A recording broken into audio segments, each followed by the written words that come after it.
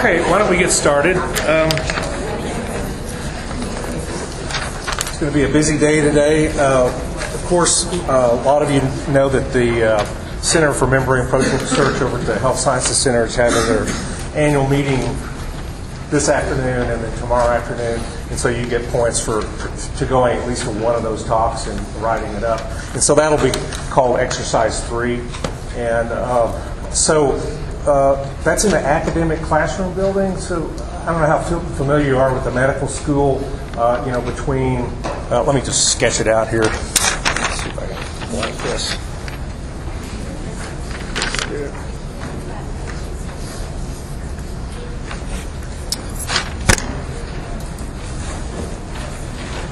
So if this is Indiana, okay, and so this is east. Going that way, we're over here across the railroad tracks. We go. There's a bridge that goes over the Marshall Sharp, which brings you on to Indiana. So then this is the medical school, and the hospital is on the south side. That's the park facing towards 19th Street. The medical school is on the other side, and it has really basically two parts that sort of project out, and this part has the DNA symbol on it. Okay, that's where patient stuff is, and then there's a covered drop-off area for patients, and then there's another big piece that juts out, and that's the academic classroom building. And you can park in patient parking as long as you don't have a TTU HSC sticker. So employees can't park there, but you can. And so there's a parking lot right there. So if you go into this door, the first floor is where all the big lecture halls and where they'll have that meeting. So you'll see signs to it, but it's usually about halfway down this hall, and it's a big, massive lecture hall. And so that starts when? Welcoming is at 2 o'clock. And then the keynote speaker is Ernie Wright from UCLA Medical School, whose laboratory I worked next door for 5 years when I was a postdoc, so I know him quite well. And we're going to talk about one of the proteins that he's going to speak about today. So that would be a really good way to learn the latest stuff on that protein. Okay, so that's it. Yes? Do I have to attend the entire seminar? No. You need to report on one talk. So you get to choose. What I would do is I would pick a couple that interest you, and then look at both of them. And because some of them are so complicated, you won't be able to write much about it. I don't know if you found Dr. Artigas complicated, but some of those are really pretty wild, and sometimes they don't talk. They don't have the best English, and so they're so you get to pick which one you talk about. Dr. Wright, of course, is famous for the sodium glucose co-transporter. He's a very good speaker. He's actually British. I always used to try to get him to say the word capillary because he pronounces it capillary. And so he never knew that. I said, how does the blood get into the renal tubule? He said, by the capillary. That was fun. So I probably won't play that game with it today. So you get to choose, and it's this afternoon. There's actually a poster session and heavy hors d'oeuvres after that. You're welcome to come. You do not need to sign in, or they might have you sign in, but there's no registration. It's free for you guys. You will not be signing in. I certainly won't be sticking my clicker thing to their podium. So you give me a report. That's how I know you will attend it. So. And then tomorrow it's the same deal in the afternoon. From about, it runs from 1:30 to 5:30. So there's several different talks, and if you haven't seen this, it's on our website under Cell Relevant Seminars. You can click on that and see this page about which talks there are. So I hope some of you will go. Okay, so we're talking about transport, which is going to be the talk over at the medical school, various proteins. Unfortunately, I didn't bring my laptop, so I'm going to have to switch back and forth today between the outline and the PowerPoint. So we've been talking about This is our poster child family. There's like 5 different members that we've spoken about. And so these are all uniports. It's facilitated diffusion. And so you have transporters, and then you have channels that are in this facilitated diffusion category. Right now, we're focusing on transporters. And so we need to talk about the mechanism by which it gets glucose across a membrane. Every cell has a glucose transporter. Okay, it's all that mediates the diffusion of glucose down a chemical gradient. So if we look at the PowerPoint, this is where we were last time. Different isoforms have different affinities, and we talked about why those affinities make sense in terms of how high the affinity needs to be to get glucose to come into cells. Okay. All right. So this is basically the idea. This is called the alternating conformation model, and the reason it's called that is in one conformation, known as the T1 conformation, transporter 1, it faces the extracellular space. And it has a very high affinity for glucose. Glucose binds. The stoichiometry for the GLUT family is 1 glucose, not 2, as is shown here. So there's a lot of bogus figures in this chapter, and this is one of them. You don't need two glucose molecules. You just need 1. Okay? And when that binds to this high affinity site, what it's going to do is it's going to alter its conformation. It's going to actually refold and face the interior of the cell. And because it loses affinity for the glucose, there'll be a net transport of glucose in this one direction. Okay? And so the only way it can do this, what's the driving force? It's the chemical potential for glucose. It has to be higher outside the cell than inside. Okay? And then, so the actual more detailed mechanism is shown on this. That it's annotated here. Glucose hops on. It refolds from the T1 to the T2 conformation. So now the glucose is facing the cytoplasm. This is a low affinity site, so it diffuses, dissociates off. And then it slowly refolds back to the T1 conformation. This is the rate limiting step, is this slow refolding back to the T1. That's it's slow because it's not activated by the solute coming on and refolding. So this is the rate limiting step, this particular step. Okay, so that's the mechanism, and what we want to do is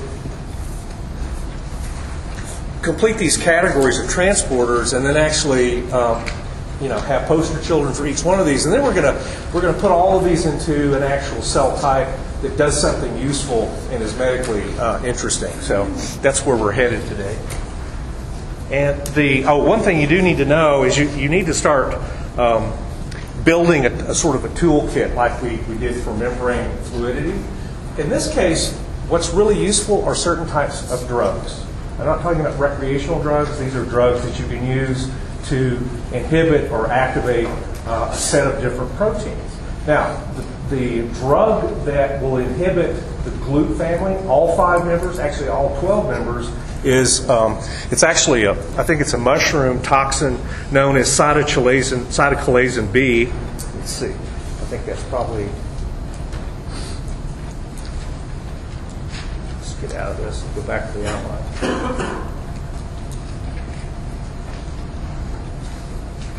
So for let's go back down here. No, that's not.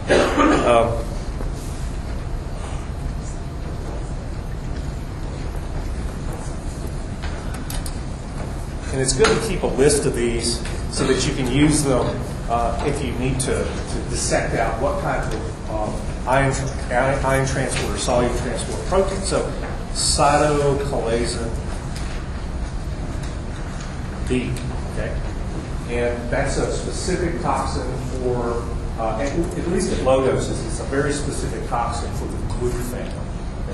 And what it actually does is when that alternating conformation occurs from T1 to T2, the drug grabs it and locks it permanently into the T2 position so it can't refold to the outside. That's how cytochalasin B works. So it locks it into the T2 conformation. And you have to be able to alternate, otherwise you shut down the function of those transporters. So this is a really valuable tool to have in your toolkit. Okay. Now we're going to switch gears and move from passive over to active transport. And We'll start with probably the best known member of this family. Let's look briefly at the outline.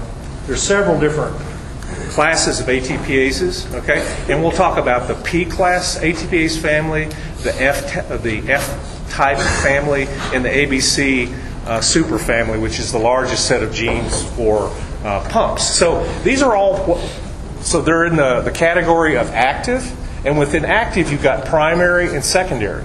Since these are actually binding and splitting ATP, they're primary active transporters. And so we would call them all pumps, okay? With a couple of weird exceptions, okay? So the first one is called the P-class ATPase family, mainly because it phosphorylates itself during the transport cycle. And if you went to Dr. Artigas' lecture last Wednesday, the sodium pump is a classic, remember, where it phosphorylates itself in order to change conformations. So the best understood family member is actually the calcium ATPase. It goes by the name SERCA, which is smooth ER calcium ATPase. This actually lives in the endoplasmic reticulum, and also it's on the surface of the membrane, in the plasma membrane. So it can exist in both places. The hallmark is the transport machine, the catalytic part, is 8 to 10 transmembrane alpha helices. And that makes sense with our rule. All of these transport mechanisms are going to involve at least multiple transmembrane alpha helices, or there's always multiple. They happen to use 8 to 10 of these. All right, so let's go into some of the detail for that.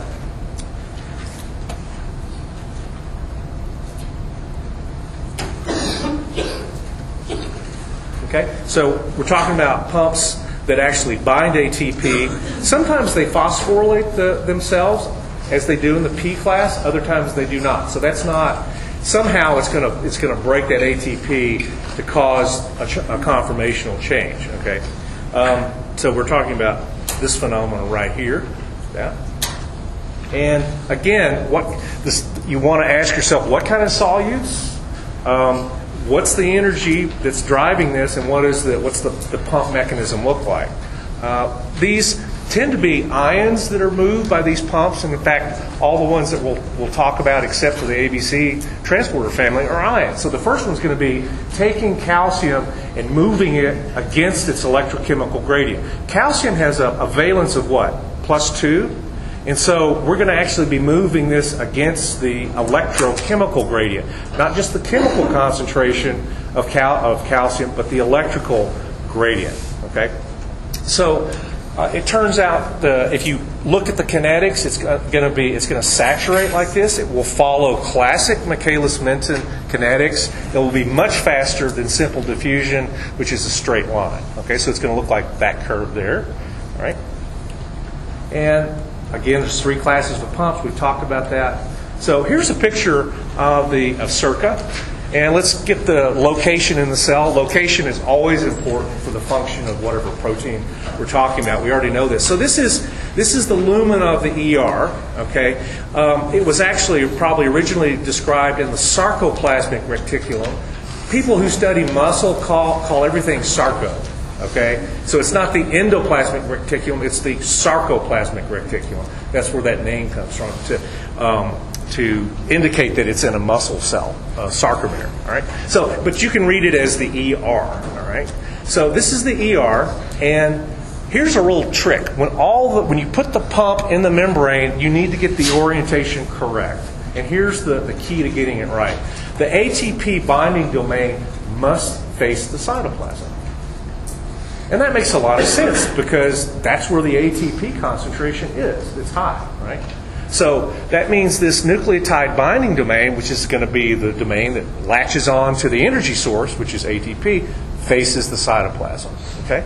And then the rest of this is oriented in this direction. So those 8 to 10 transmembrane alpha helices are located here because they go in and out, in and out, in and out, and span the membrane. This is the lumen of the ER. It has a very high calcium concentration. That's because its job is to take excess calcium out of the cytosol and pack it into the lumen. It's a storage site. So calcium concentration is high in 2 locations. Outside the cell, in your blood, it's like 2.5 millimolar. Okay? What is it on the inside of the cell? It's like 100 nanomolar, 0.1 micromolar. So this is huge, 10 to the fourth chemical potential difference between the outside and the inside. And that same chemical potential difference exists here. Very low, it's like 0.1 micromolar. Okay? Here, it's 2 millimolar. It's huge. So that means if you're going to move this ion into the lumen of the ER, you're going to have to push it with energy. And we get that energy from breaking ATP. Okay. So what happens is in all of these P-class pumps, and usually in most all of the pumps that are ATPases, the ATP is loosely bound to the nucleotide binding domain all the time. Okay, it's always. And the reason for that is ATP is so high. If there is a nucleotide binding domain, it will be occupied by ATP. But that's not what causes this pump to do its job. What happens is this is loaded onto the nucleotide binding domain. It's just resting. It's just open like this. So this is the binding site for the calcium. It's the binding of the calcium, and it's the stoichiometry is 2 calciums. 2 calcium. Load onto the calcium binding site. That's what tells the pump to split the ATP.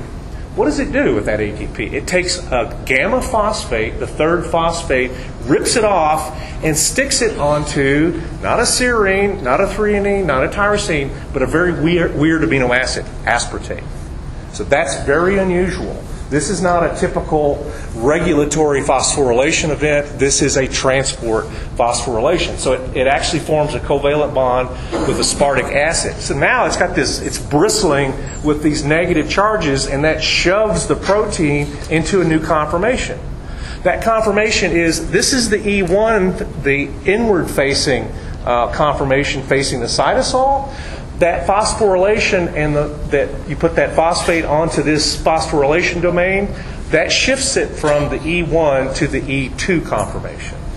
And what that does is it exposes the calcium binding sites to the interior of the ER. The ER lumen is now facing the calcium binding sites. When it achieves this new, so it's sort of refolding like the GLUT transporter, it refolds the binding sites for the calcium. The reason it's actually diffuses out away from the pump is that these have low affinity for calcium. They had high affinity in the E1 state, but when they refolded, they changed their affinity. They said, I don't want you anymore. That's how it's able to let go of the calcium, even though collisions with the calcium are occurring at a very rapid pace. Okay, so you would think that the pump would go this way, but it can't, because those are they're low affinity binding sites. The calcium comes off. Okay, it's the dissociation of the calcium into the lumen that causes that phosphate to be clipped off. So it dephosphorylates itself. So this is really a kinase and a phosphatase all wrapped up in one. Okay. So what does it do? It dephosphorylates itself after the calcium is released, and that's what reconfigures it back from the E2 conformation back to the E1. Okay? So the empty pump refolds and faces the cytoplasm all over again. Okay, so real briefly, let's go through this again. ATP was always bound. The calcium binds to the calcium binding sites. That tells the pump, do your thing. It phosphorylates itself, and it releases the ADP immediately. But the phosphate is actually covalently stuck onto the protein. That causes this to shift from an E1 conformation. Those negative charges cause the protein to quiver and refold. And then those calcium binding sites now face the inside of the ER lumen. It releases the calcium. Again, when you release positive charges, how many charges are being released? 4 positive charges. That's going to change the conformation. What does it do in response to the release of these 4 charges? It clips that phosphate off. It activates the phosphatase activity. And it is the release of that phosphate that causes it to refold back to the original conformation. Okay. So, Is this a uniport, symport, or any kind of co-transporter? There's only one solute being moved. Actually, some biochemistry textbooks that don't know anything about transport would call this a uniport. I do not. Do not make that mistake. Pumps are in a class by themselves. They are not uniport, symport, antiport, any kind of port. Okay, it doesn't matter. So the stoichiometry here is important because of how much charge is being moved. Okay, this is actually the inside of this is positively charged. So you're working against an electrical gradient and you're working against a chemical gradient. What this does is this is electrogenic. It's actually moving charge because there's no counter ion going with it. So you're having to shove it against the electrical gradient and you're having to go uphill in terms of the calcium gradient. So this is doing a lot of work. Okay. The reason the cell is very fastidious about keeping the calcium concentration low is that high calcium is used as a signal, a very brief signal to tell the cell to change its function. If this is a muscle cell, that little pulse in calcium contracts your muscles. That's what causes skeletal muscle contraction. Does it leave it there? Absolutely not. As soon as it spikes, it pulls that calcium right back in. Calcium at high concentrations is lethal to the cell. In fact, if it sees that signal stay on, it tells the cell to commit apoptosis, kills itself. Okay? You do not want that calcium high in the cytoplasm for other than brief pulses. Okay. All right, questions about how this thing works. So this is called circuit. Okay.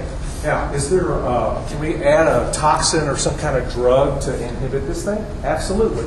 It's probably the ugliest word I've ever seen used to describe a drug. I wonder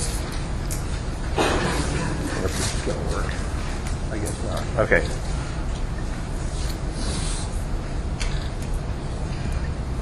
Okay, it's a chemical called fapsigargan. It sounds like I don't know what it sounds like. Fapsigargan.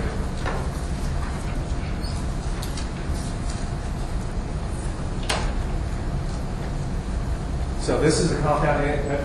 When it's used it's very specific and very potent. 1 nanomolar is enough to completely block. So if you want to see if the circuit pump is involved in whatever you're studying, throw that in there. Does it stop what you're studying or does it not have any effect? This will stop the circuit from operating. Okay. Now, I said this operates over here in the ER. The other place you find it is in the plasma membrane, where it's just called a calcium ATPase. Okay. So here's a cell. This is the plasma membrane. How are we going to orient this pump into the plasma membrane? Using that rule, that little trick I told you. So here it is in the ER, right? We're pumping calcium in this way. Right? The lumen of the ER is the exoplasmic compartment. It is homologous to the outside of the cell. So if we put the calcium ATPase, where would the ATP binding domain be? And it'd be here, right? Because this is where ATP is being sucked into this thing. And then, so which way is the calcium going to go? It's going to be driven outside of the cell to the extracellular space. And then it's going to equilibrate with your blood, which has a reasonably high calcium compared to the cytosol. So, this is 0.1 micromolar calcium. This is 2.0 millimolar. Huge difference. Now, what did I say is the standard membrane potential inside of the cell? Outside is always what? Outside is always taken to be ground, 0. Okay? The inside is always a resting Joe Blow cell. Negative, and what's the typical membrane? Minus 60. Okay, so it's minus 60. Okay, that means that the outside of the cell, which is 0, is 60 millimoles more positive than the inside of the cell. So you're having to push calcium against a huge electrochemical gradient. Now, students sometimes they get confused. They go, well, it's 0 outside the cell. No, it's the difference across the membrane. Okay, so the outside is actually plus 60 if the inside is considered 0. But that's not how we do things. The outside's 0, you're minus 60, so you're pushing against plus 60 millivolts to get it to go outside. Plus, you're pushing against this huge chemical difference. So that's why you need to split the ATP. And this is electrogenic. Okay? So when this thing operates, what is it going to do to the membrane potential?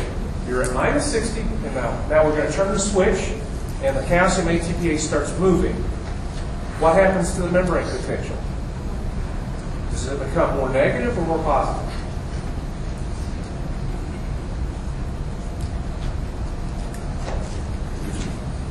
Well, our rule is in minus out, right? So how many charges are coming in? 0. Okay. Minus what's going out? Minus 2. Right? So this is hyperpolarizing the cell membrane. It's making it less likely to become active.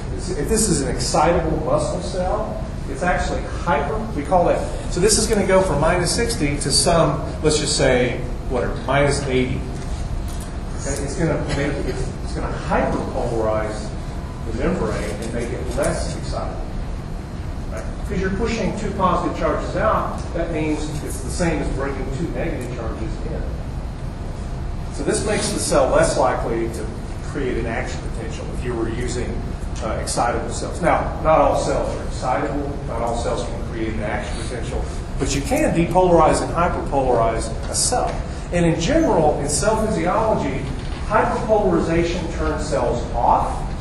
Depolarization, making them more positive on the inside, turns them on. And that's a good rule, really good rule. Yes? Does that pump on a plasma membrane have the same stoichiometry as the circuit pump? It's the same protein. Okay, so would it be like 2 calciums out? Yeah, exactly. So it's a total of 4 positive charges. Yeah, so really what I should say is 0 in, 4 out, right? It's 2. And each one of those ions carries plus 2 valence. So the net charge movement for one cycle of the calcium ATPase is 4 positive charges being expelled. And that's going to hyperpolarize the inside of the cell. All right. Any questions about that? This is the simplest case. This is as simple as it gets. Okay. So that's why we start. Yeah. Is that the target? Is it always log circa or all ATPase? Just the calcium ATPase. Yeah. Okay. That guy off.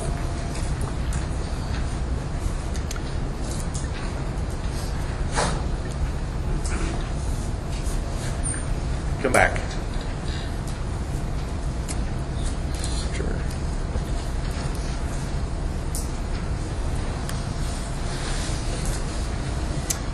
Maybe this is.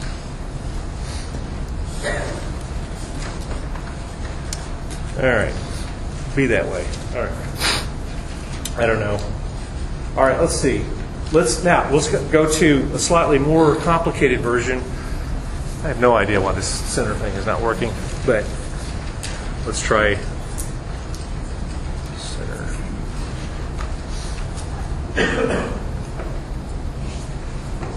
Okay, I guess we're limited to this thing. Okay, let's talk about Dr. Artigas' research protein. Okay, now. One good thing to do while you're looking at these different diagrams is to figure out whether they're a good representation of the protein or what's wrong with it. In this case, this textbook, one of the reasons we used to use it, it's coming back. Okay, one of the reasons that we quit using it is a lot of the diagrams are very inaccurate and it's misleading to the students. Okay, so the way the sodium pump sits in cells, and all animal cells have sodium pumps, right? The reason that the sodium pump is so important is that 50% of the energy you're using as you sit there is going to run this pump. That's how much of your energy is being used to run this pump. Because this sets up all the ion gradients to run all the other pumps. okay, and transporters. Okay, so the way it is it is a heterotetramer, typically, not always, but heterotetramer. It has a alpha and a beta subunit and 2 copies of each. The alpha subunit is 8 to 10 membrane-spanning alpha helices. So that means this thing is the transporter, that's the second transporter. They do not operate together. It only takes one alpha subunit to do all of the transport. We don't know if they're coupled in their motion or one works and then the next. It doesn't matter. They're quite capable. If you just express this thing by itself, it will split ATP and move 3 sodiums outside the cell, and it'll take 2 potassiums and bring it in. Okay, so you only need 1 copy of the alpha subunit to do its job. How many alpha helices does it have? 8 to 10, because it's a P-class pump, right? Now, it has this beta subunit. The beta subunit is actually a single-pass membrane protein. So what's wrong with this figure? It doesn't go across the plasma membrane, does it? It's crap. This is a bogus figure, right? Okay, so it is, glycosylated. The role of the beta subunit appears to be in assembly and targeting, because where you put this is only one place. It doesn't go to the ER, doesn't go to the Golgi. It goes through all of those, but its final destination is always the plasma membrane. Okay, it lives in the plasma membrane. All right, so let's simplify this a little bit and consider. So it's going to take 3 sodiums and expel them, and then in return it's going to take 2 potassiums and bring it in. Okay, and it's going to split 1 molecule of ATP. So how does it do that? Okay, so this is the transport cycle, and we start at the top, and even though it shows both alphas are sort of holding on to the sodiums, that's not what it looks like. Okay? That's not how it happens. Okay. I can show you a video here in a little bit that is a little bit better than this one. So we start in the E1 conformation. That's where it's going to pick up ATP. And so unlike this picture, it doesn't show ATP bound. It starts in the E1 conformation with ATP loosely bound. It's already bound to ATP. Why? Because ATP is high in the cytoplasm. And the nucleotide binding domains, these little tips here, face the cytoplasm. So it's already got ATP there, loaded. What tells the pump to start its cycle? It's the same thing that told Circa to do its cycle. It's the binding of sodium, 3 sodiums, 3 high affinity binding sites. These have to be high affinity because the sodium concentration inside of cells is very low. You always keep sodium low inside of cells. The thing that keeps it low is this machine right here. Okay? So this is about 10 millimolar. What's the concentration of sodium in your blood? It's the same as the extracellular space, approximately. 120, 130. So it's about a 10-fold difference in concentration. Okay, so it's going to be fighting against a concentration gradient to go out. Is it fighting against an electrical gradient? It's the same thing as it was for calcium, right? If it's minus 60 in here and 0 out there, that means it's 60 millivolts more positively charged on the outside of the cell. And you're trying to take 3 positive charges and shove it against that electrical potential. So it's got to face both an electrochemical and a chemical potential difference. And to do that, it's going to split ATP. That's how it's going to get its energy. Okay? So it binds to these 3 binding sites facing the cytoplasm in the E1 conformation. Okay? And then that tells it to split the ATP. So it splits the ATP that was bound to these nucleotide binding domains, splits it. Okay? It releases the ADP. Where's the phosphate? Stuck on an aspartate. It's the same deal. It phosphorylates an aspartate amino acid. Okay? So it phosphorylates itself. What does that cause it to do? It refolds from the E1 to the E2 conformation. Okay? Now, why is that important? Because when it faces outside here, the concentration is sodium. Sodium is going to try to collide to those sodium binding sites. But they have extremely poor affinity for sodium. So what happens? The sodium dissociates to the outside, and this is incapable of taking them up. Unless, I mean, every once in a while it would happen, right? Okay. So this is now in the empty state. It's the release of that sodium that allows the potassiums to bind. Now, it has low affinity for sodium, but it's got 2 binding sites now for potassium, 2 high affinity binding sites. That's because potassium in your blood is low. Do we have any medically knowledgeable people? What's your blood potassium? It's highly regulated, by the way, isn't it? Very highly regulated. You go into shock if you move that number around. It's like 3 or 4 millimolar outside the cell. What's it on the inside? 70 millimolar. So you're pushing against an electrical gradient. A chemical gradient. What about the electrical component?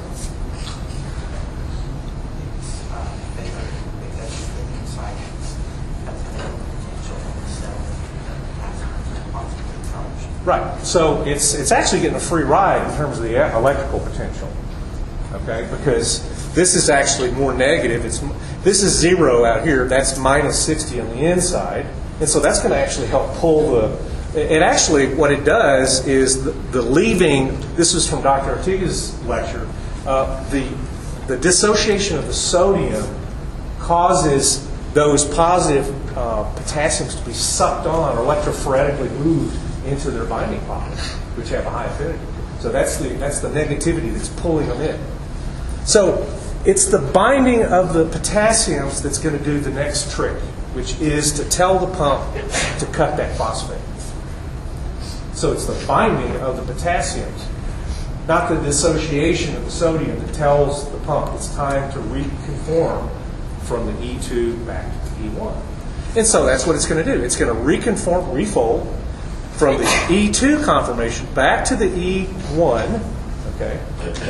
And something, though, has to, it's there, it's sort of open, but those Ks can't get out, okay, until, this is from Dr. Artiga's lecture, until an ATP will actually bind to that nucleotide binding domain, and that's what causes the final release of potassiums back into the cytosol. It's refolded into the E1, but the Ks, the potassiums, are still lodged on there. Okay? It binds ATP, that resets the pump to a full E1 conformation. The potassiums leave. Now you're ready to go for the next round. Okay. So it's just a little different because we're doing, counter transport. 3 out, 2 in, 3 out. And so let's do that little exercise. What does this pump do to the membrane potential, if anything? The question is it electrogenic? That would be a test question. And in what direction would it? If it is, what does it hyperpolarize? And you get used to these terms. Hyperpolarize means to make the inside more negative. Depolarize means to make it less negative. It doesn't have to become positive. It just makes it's less negative or more negative than it was.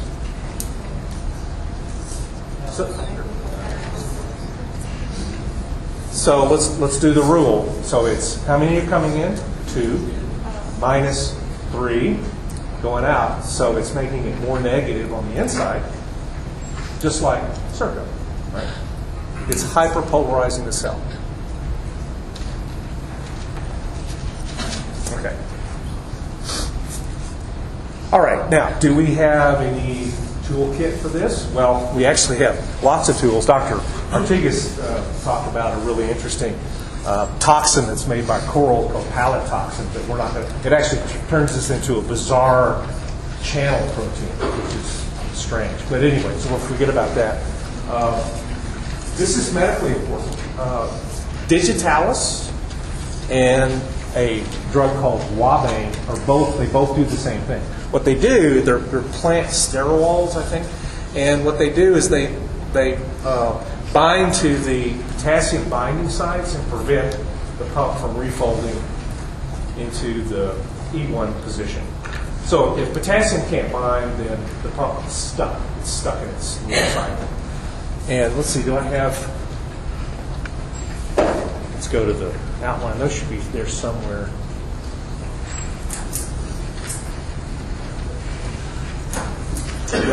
Okay, must be, I'll talk about them later. Okay, so Wabane, let me go ahead and spell them for you since you're going to be writing this down.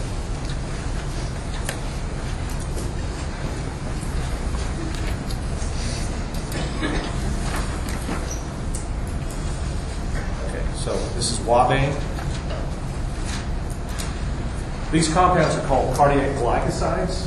And so you can think of Wabane is the sound of the drug hitting the sodium pump. Wabane.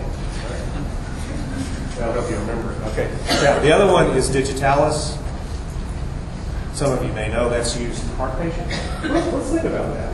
That's actually a good exercise. Why would giving a person that's encountering heart failure, so that the cardiac muscle is weak, it's not beating strong, okay? Why would giving a person a little bit of this drug to inhibit the sodium pump, why would that make that patient's heart beat stronger? So think about this. So draw it. Okay? That's how you solve these problems. So now we're talking about a real cell with multiple transporters. And I just talked about two of the pumps that are involved in answering this question. So you're going to draw yourself, put both of those pumps there, and ask yourself, why is that giving a patient that stuff? Why is that going to make their cardiac muscle contract harder? Think about that. Empty drawing.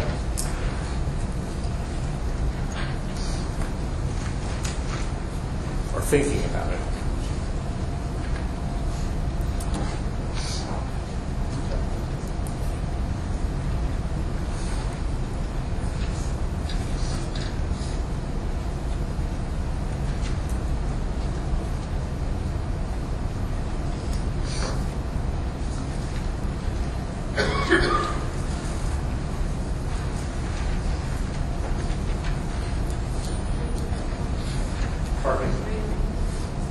Well, I want to give everybody a chance to do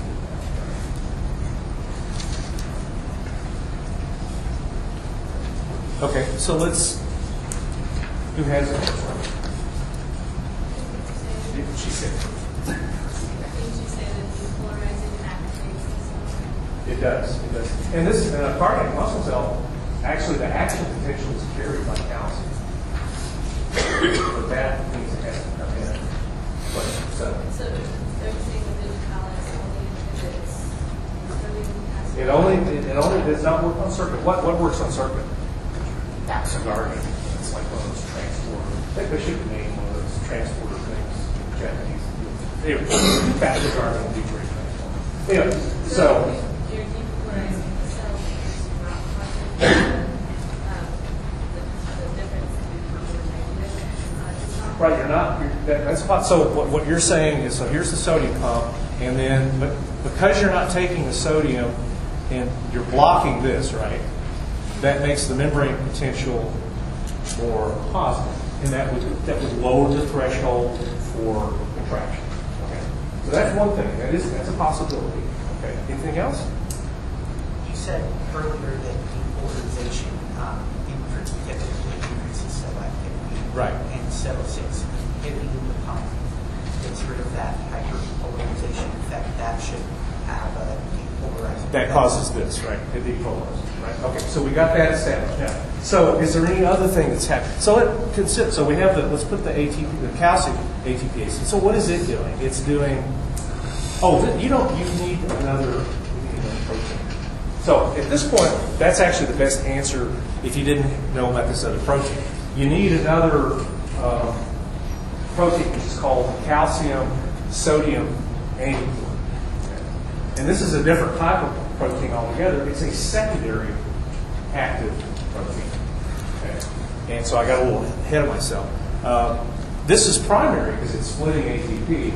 What this protein does is it takes 3 sodiums and it brings them in. Why are those 3 sodiums coming in? because the sodium pump has created an energy gradient to bring those in. So what it's going to do is going to use some of the energy of the sodium gradient to bring in sodium, and then in return it's going to expel calcium. It's going to kick out 1 calcium for 3 sodium. So what is that doing to the numerator? Let's do it. So it's 3 in minus 2 out. So this is depolarized cell, right? That depolarizes it anyway. This pump essentially opposes what the sodium potassium pump does now opposite. Well, what it's doing is it's using the energy created by the sodium pump to export calcium. Because remember, the goal is to get calcium out of the cytoplasm. Okay. But it's not a pump, though. Let's make sure we know what it is. It's called a co-transporter. Okay. And specifically, since they're going in opposite direction, it's called an antiport. So technically, this is a secondary active co-transport. Okay. That means 2 different solutes are coupled. The movement of 2 different solutes are coupled. And then the last, that doesn't completely describe this. We'd have to call it an antiport because the 2 solutes are going in different directions. Okay.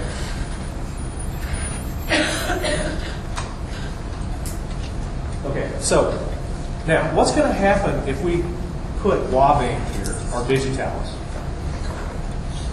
and block that pump? What's going to happen to the sodium? Less calcium is going to leave the cell because there's going to be less of a sodium gradient. Right. So this thing depends on the fact that sodium is 10 millimolar. What's going to happen to this level when you put Wavane on that side? Go up or down? It's going to dissipate the sodium. So the sodium concentration is going to go up in the cytoplasm, and that is going to block this thing. Right? Because the way that import's working is it's working off of the sodium gradient. It depends on the sodium gradient, which is slowly disappearing because you're blocking this guy. It's keeping the sodium low, and so now the sodium's going to rise, and that's going to prevent this thing from operating. And if you block one, you block the other because they're coupled. It depends on both of them to move. And that's going to do what to the concentration of calcium? If it's operating, it's expelling calcium. So the opposite is it keeps it in, as she said over here. So the calcium concentration in response to Wavane is going to go up, and that strengthens the contraction of that muscle.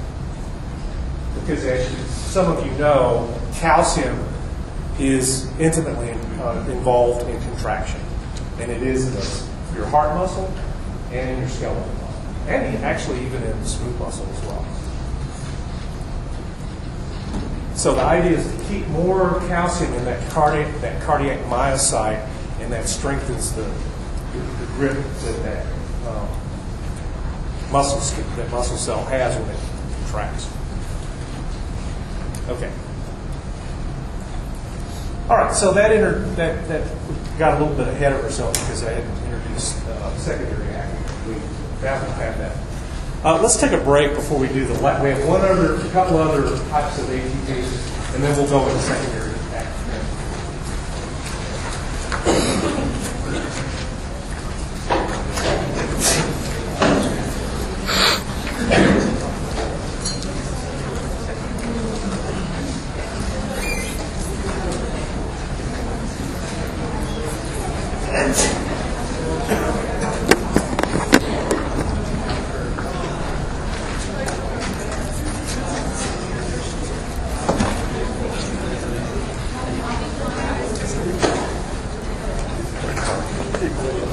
Yeah.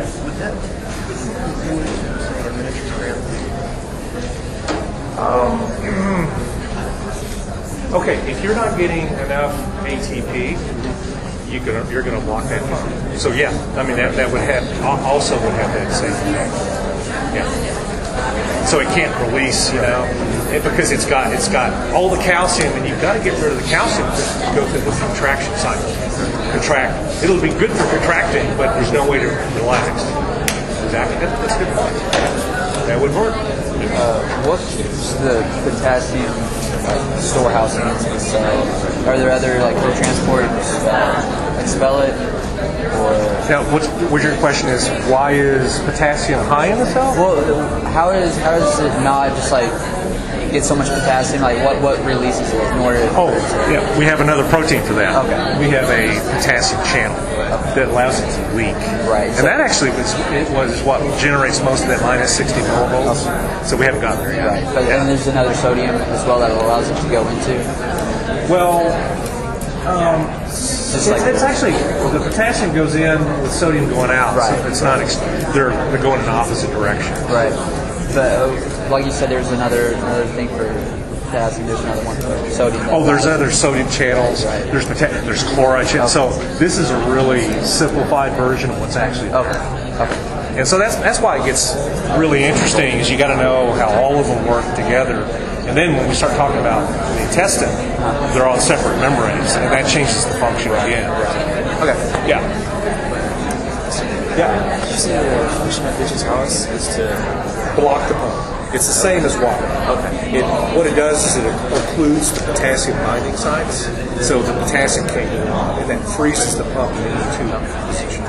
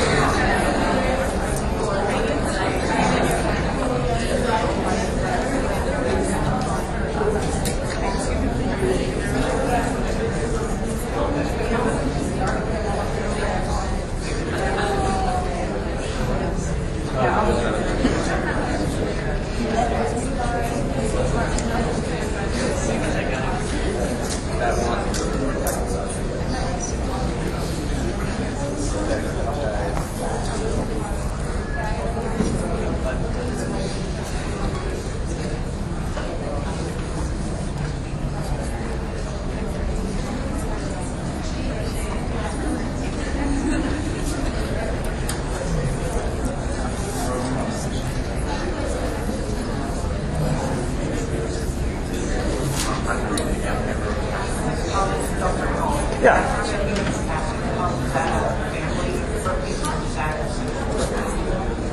It's a big family. All the B class are probably related in some way because they all have kinase phosphatidyls, and so they're pretty similar.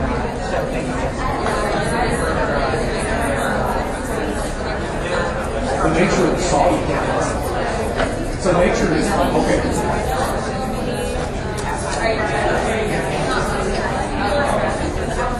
Oh no! Oh, ice. That's actually a good question. I think there might be. I see that you can ask me. So are there different ice? I think that's actually.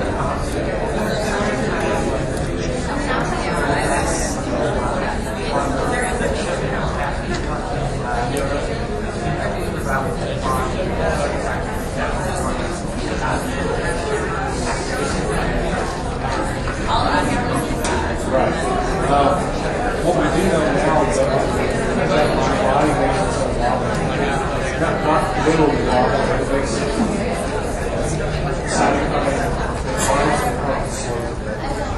so we have a Okay, why don't let's go ahead and get started again. And so this is where we are. P class, we finished that. Briefly, we're going to focus on this F type, and we're going to come back and hit it again when we get to the mitochondria, because this class of ATPases actually is run backwards to make ATP. So all of these, here's one really important concept to get straight. All of these transport processes are reversible. In other words, if we change the gradient, then we can make the pump run backward, or the transporter run backwards. If you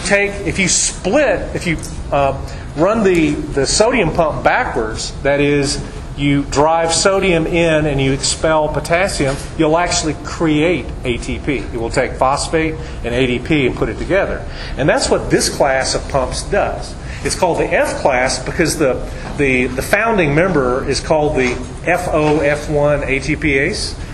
That actually sits on your inner mitochondrial membrane. If you've had any kind of biology, you've seen this pump. It's called ATP synthase because its job is to basically synthesize ATP. It has huge 8 or more subunits. This thing really had only one, the ATP, the sodium and calcium ATPase only has one catalytic subunit. This one has 8 to 10 different proteins that are all working together to make ATP. Now, so it's actually better for me to, we'll look at it briefly and then I'll draw it for you.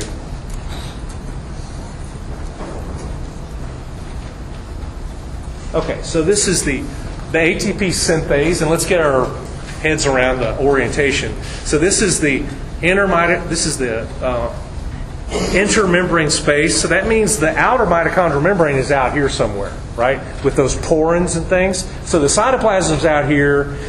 Things like pyruvate and various ions cross the outer membrane and they get into the intermembrane space, right? And then this is the inner mitochondrial membrane. That's the business end of your mitochondria that does all the work, okay?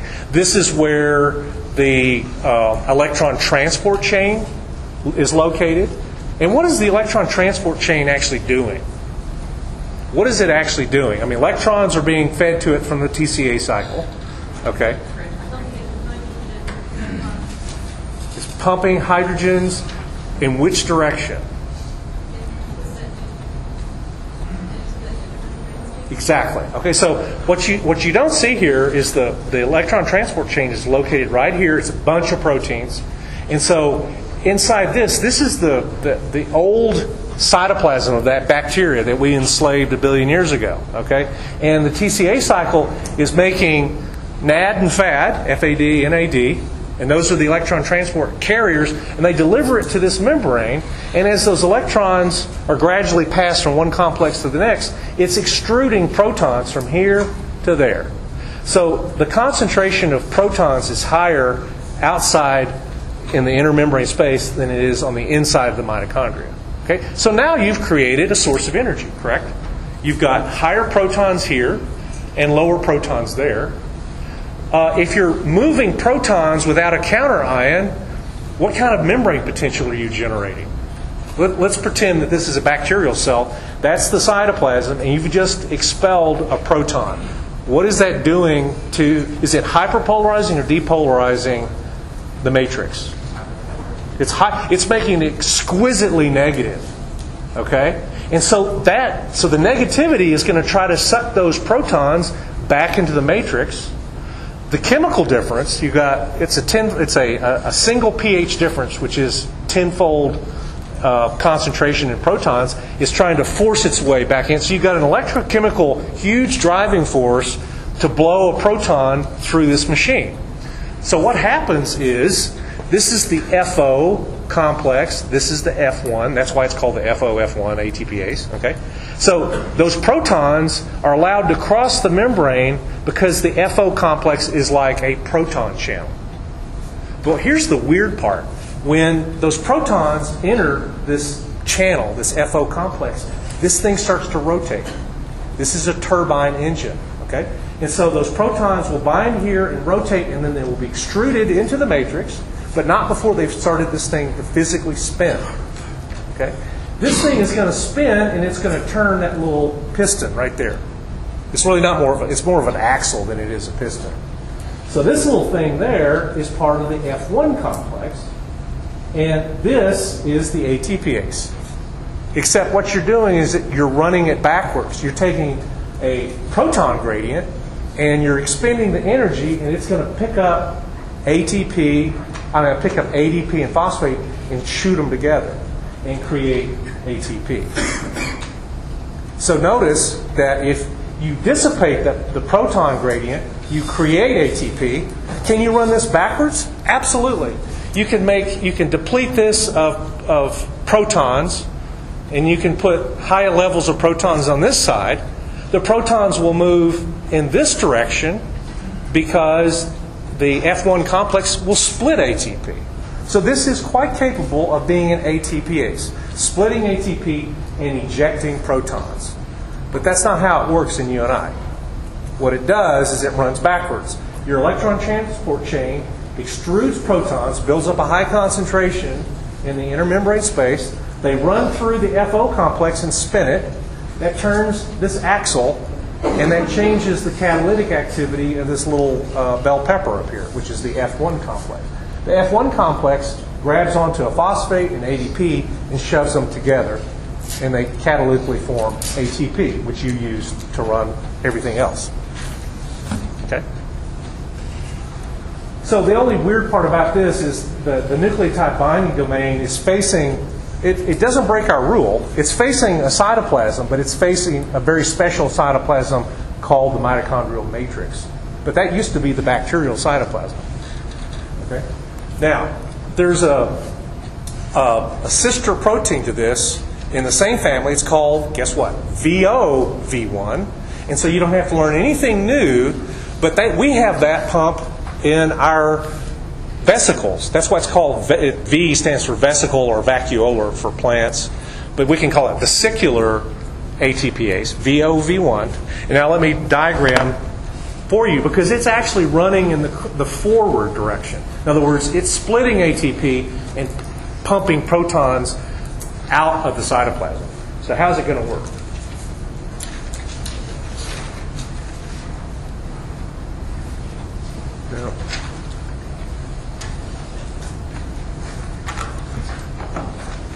All right.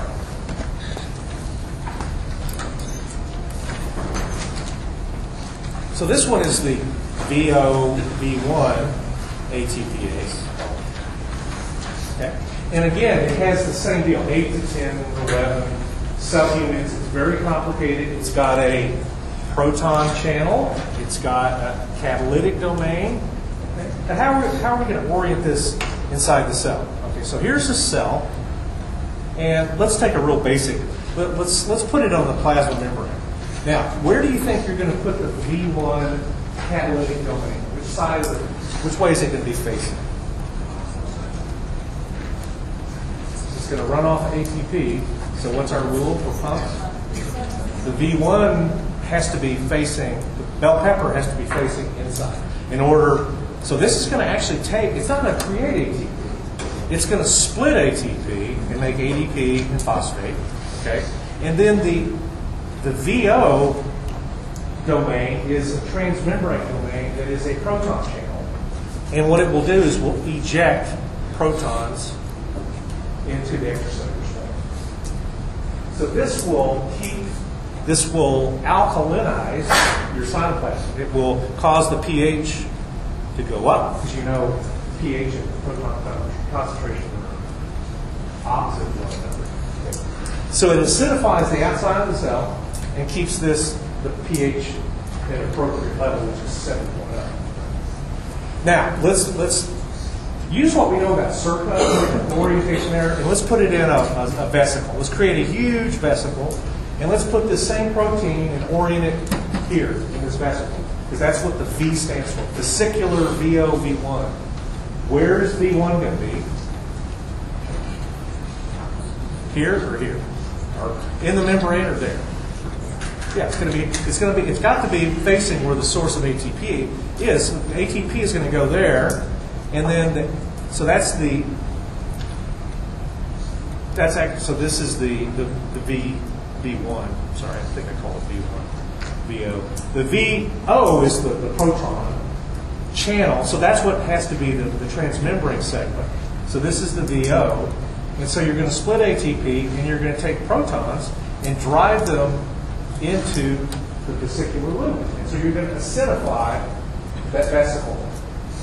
In the ER, and as you go from the ER to the Golgi to the vesicles, the acidity of the lumen the pH drops because of this pump operating. So remember, this is homologous to the outside of the cell.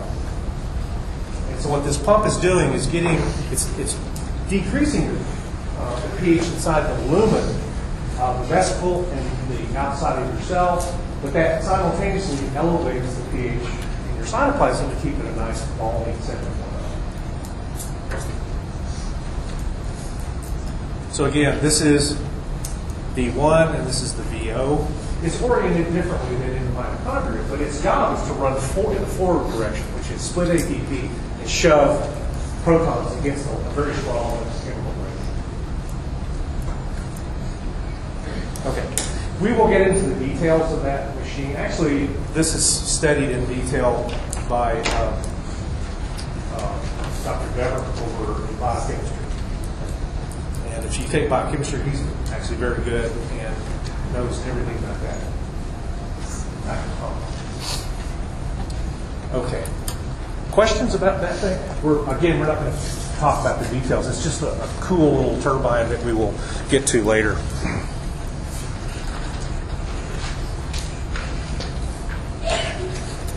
Okay. On to the last segment. So let's go back to the outline just to make sure where we are. Okay, so this is the last family of pumps, and this is the most bizarre family because it does all kinds of different things. Okay, it's called the ABC superfamily of transporters, and that ABC stands for ATP binding cassette. So it's a sequence of amino acids that you find in the nucleotide binding domain that characterizes this family. So we call them ABC transporters. There's 90 genes in your genome that produce this family members. Okay, they do all kinds of things. Some of them transport solutes against electrochemical gradients, so they are classic ATPase pumps. Some of them are ATP-gated ion channels, so you really can't call them a transporter because you have transporters and you have channels.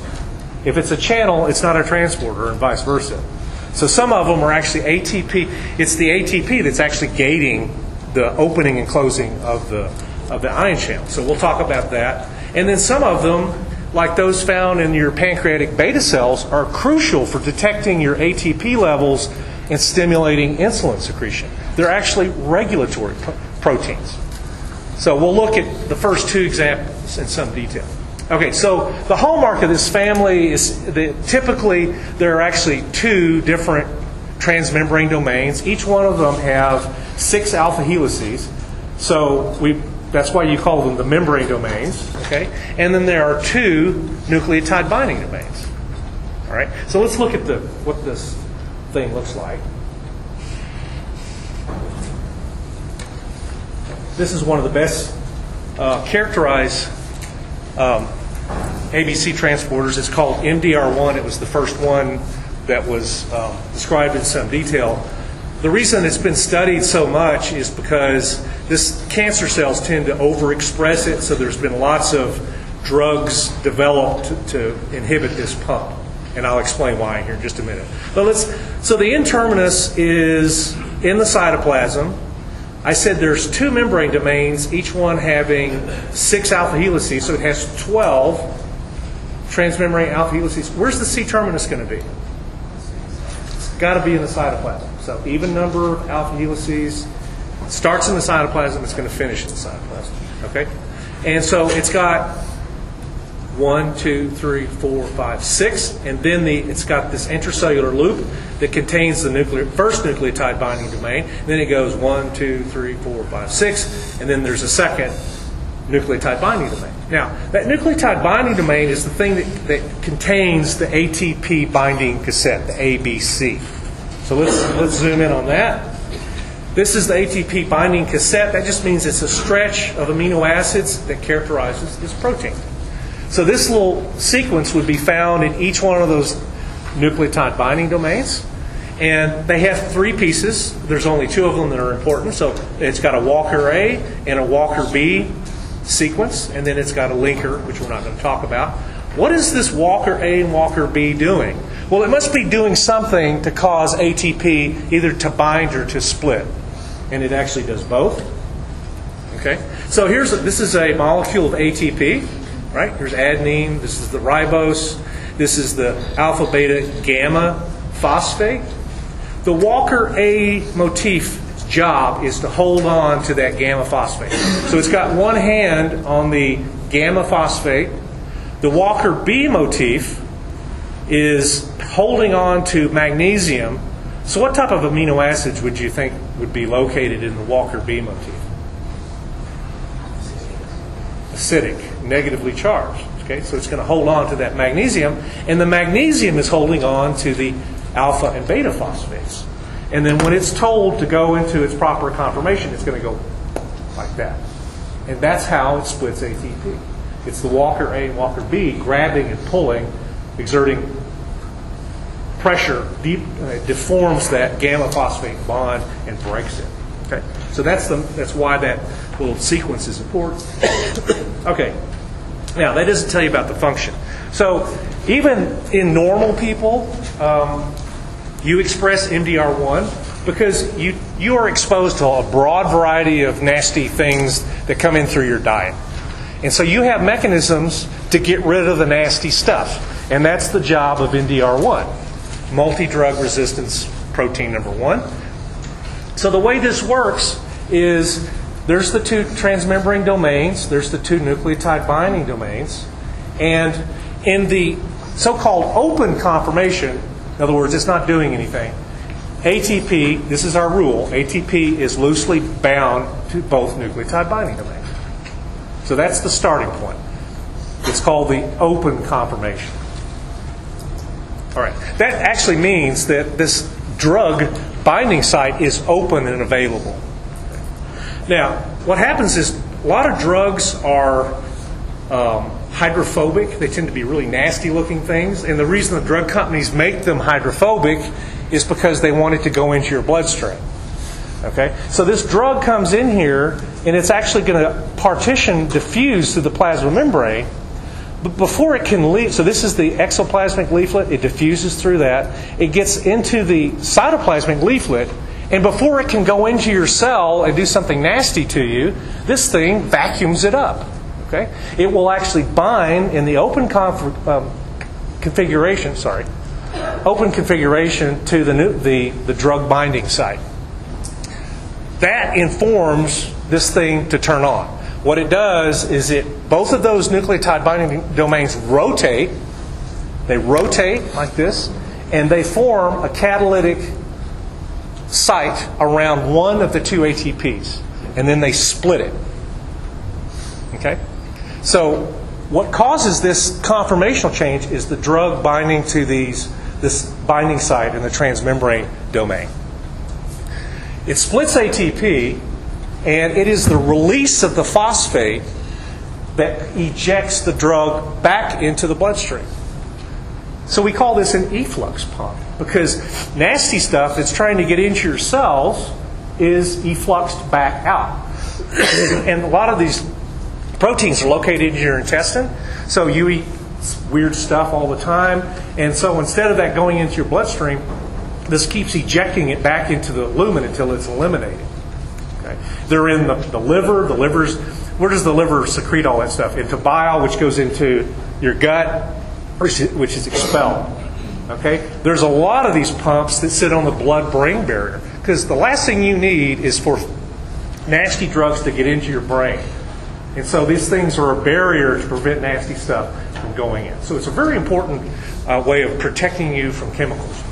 Now, the problem is, if you're a cancer patient, you're being given nasty chemicals to do what? Kill cancer. Okay?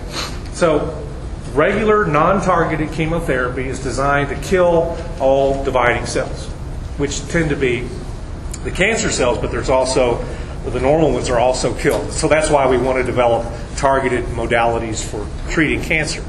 The problem is the cancer cell is sneaky, and so it will express all of these different ABC transporters. Not just one. One of the ones that are highly overexpressed is MDR1, and this one's expressed and that one's expressed. So if you express this, that patient is resistant to chemotherapy, and they're going to die, because there's no way to defeat this. Well, we're working on drugs to do it. There's different problems with that, but this is that very dangerous pump for the tumor in a patient to be expressing. So what happens is the chemotherapy drug, like this, it's labeled D here. Okay, so it tries to get in, and it's going to usually mess with the DNA, break it up, and kill the cell. But if these pumps keep extruding it, the concentration of that drug never gets high enough to kill the tumor cell, and so that's why it survives. Now, what's really bad is you go, oh, well, I'll switch chemotherapy agents. I'll go from, say, Taxol to cisplatin, which is a platinum drug. The problem is this guy right here in particular. It's unlike all the rest of the pumps, which are extremely specific.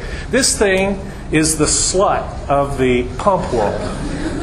It will, if it's there, it will pump out steroids, aspirin, whatever you give it. So that person that has cancer is resistant not only to this drug, but to all other drugs.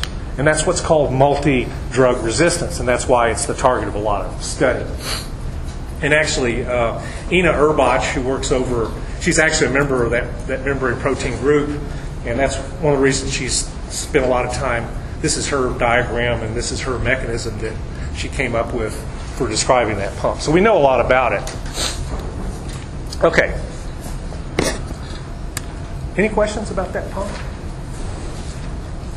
We didn't get to the SGLT1, but Dr. Ernest Wright will talk about it, and then we will talk about it on Thursday. Okay.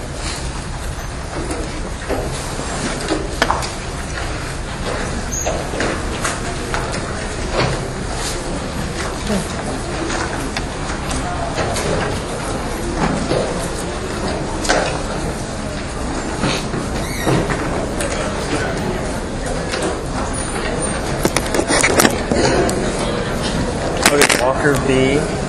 Okay, holds the magnesium. Okay, and that magnesium holds on to the alpha and beta phosphates. So it's really getting two hands on it. Okay. All right. Thanks.